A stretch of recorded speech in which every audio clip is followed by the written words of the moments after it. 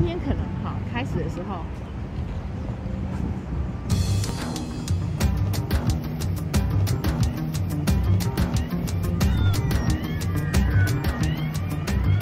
Hello friends, I'm Laylee. I'm Corinne.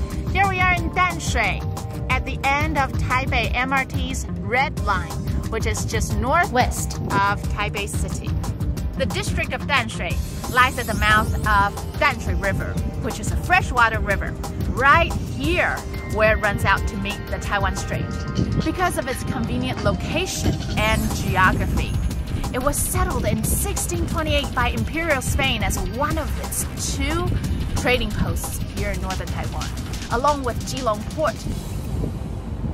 Today, as we explore the physical structures left over by early Western colonialism in Taiwan, we'll also be thinking about the general Western influence on Taiwan.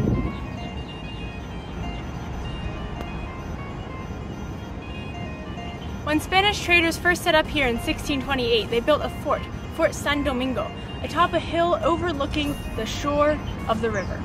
But the structure we see here today is actually not Spanish. See, while the Spanish set up 2 ports in the north of Taiwan, the Dutch had already begun trading in the south of Taiwan earlier in the 1620s. In 1642, the Dutch took the Keelung Port, and Spanish traders, knowing their time in Taiwan was over, burned down their Fort San Domingo before fleeing Tamsui.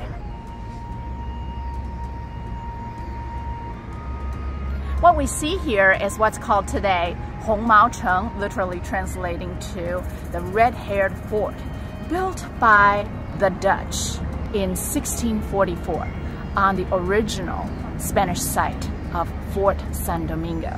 Well, it's called Red Hair Fort because the Dutch were notorious for their red hair. After Koxinga ousted the Dutch in the year 1662, this place fell into disuse until the late Qing dynasty, when Great Britain rented the space for its consulatory office in 1867. They even put in 4 cells for local British prisoners.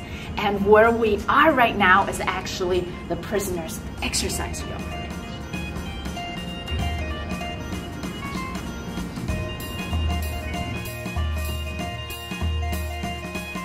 Of the 9 national powers that have inhabited this site, 5 of them have been Western.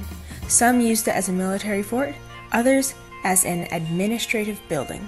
But the Western presence in Taiwan extends beyond military and official diplomatic business. Next door, in the residence of the British consulate, European visitors could experience Formosan tea at a British tea time. It's very Downton Abbey. Yeah. Herbert A. Giles worked on his famous Chinese-English dictionary here for 3 years, while other Westerners came to trade or to espouse their religious views. One of the most famous examples of later Western influences is Canadian missionary and dentist George Leslie Mackay, who came to Damsui in the year 1872 to set up the first Presbyterian church, as well as the first Western-style hospital and university here in northern Taiwan.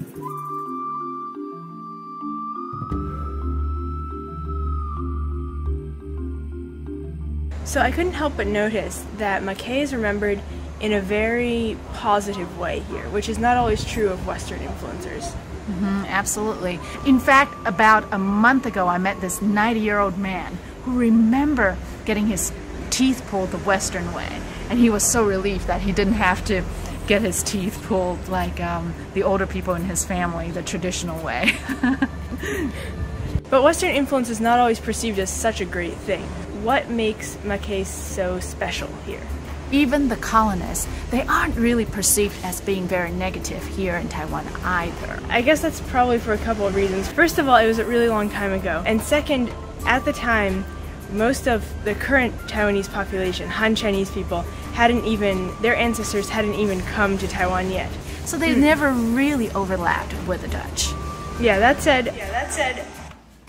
So this is a very important point for understanding Taiwanese history. The main colonizing powers in Taiwan have not been Western powers. During the Qing dynasty and a bit before, during Koxinga's time, Han Chinese people colonized Taiwan. Han Chinese people are not indigenous to Taiwan. Yeah, that said, we can't really speak to the indigenous people's perspective on the Dutch time here.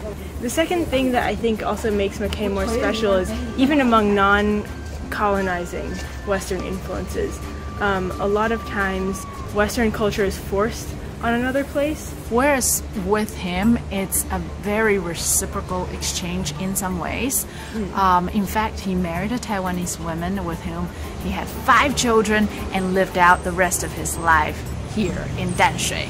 I think it's pretty cool. Didn't he speak Taiwanese too? He definitely spoke the language.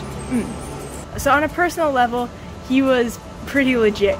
But also on a broader level, I think in Taiwan, there hasn't been a Western power that's forced Taiwan to relinquish their own heritage.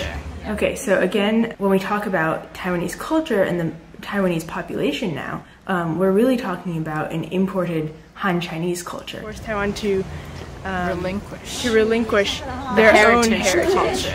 So even now, people can benefit from Western ideas in education and Eastern ideas in education, and they can benefit from traditional Eastern medicine and traditional Western medicine. So it's almost the best of both worlds.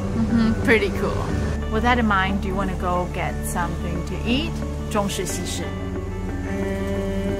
中式. Okay. I'll see you next time. Bye guys.